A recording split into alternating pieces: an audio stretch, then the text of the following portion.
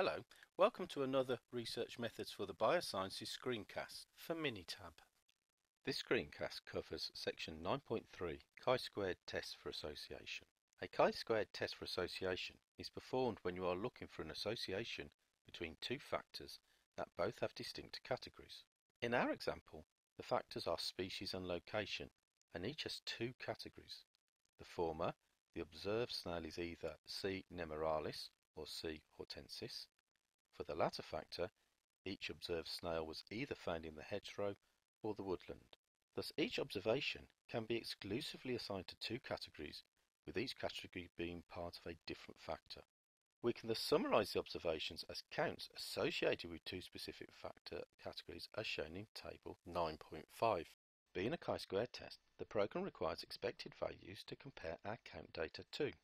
We can determine the expected values from the data itself using a process called cross-tabulation by constructing a contingency table. See box 9.1 in the book. Fortunately, the program will calculate the values for us before doing the chi-squared analysis. So let's do the test. I have placed the data from table 9.5 into Minitab, and one of the nice features of Minitab is you can represent the data to actually look like the table it came from. In this case, column 1 has the row headings. Column 2 and column 3 gives you the column heading and the data. So let's perform the test. We're going to track up to Stat and click. We're going to go down to Tables and a submenu opens. We're going to use the cross tabulation and chi-square, so we'll track down to that and click. A window opens. I now need to tell Minitab where to find our data. I do that by clicking in the columns containing the table box and then selecting the data column by column. We have data in column 2, I'm going to select it and press the select button, and data in column 3, I'm going to select it and press the select button. These two columns also contain our column names. I now need to tell Minitab where to find the row names to the table. I do that by pressing in the row box. Our row names are in C1. I'm going to select that and go down to the select button. Our data is in the form of counts, so I'm now going to tick the count box to let Minitab know that we are using counts. Now to select the test, I'm going to go down to chi-square and click.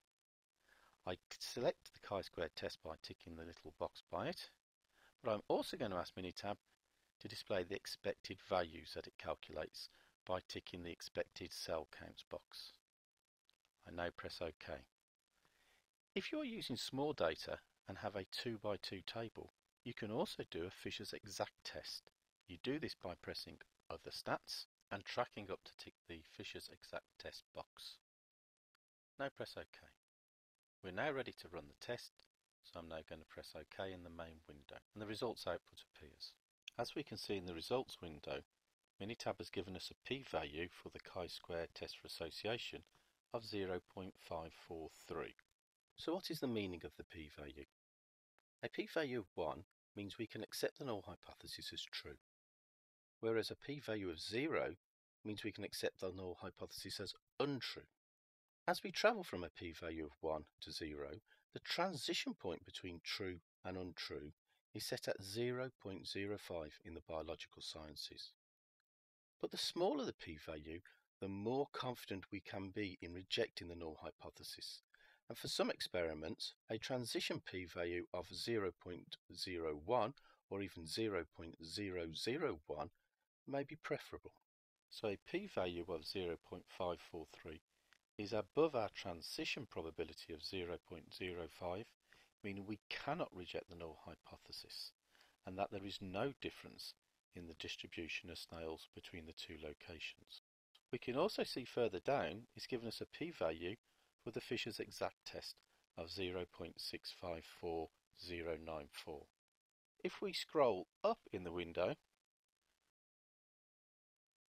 we can see that we also have the expected values given under the counts in a summary table.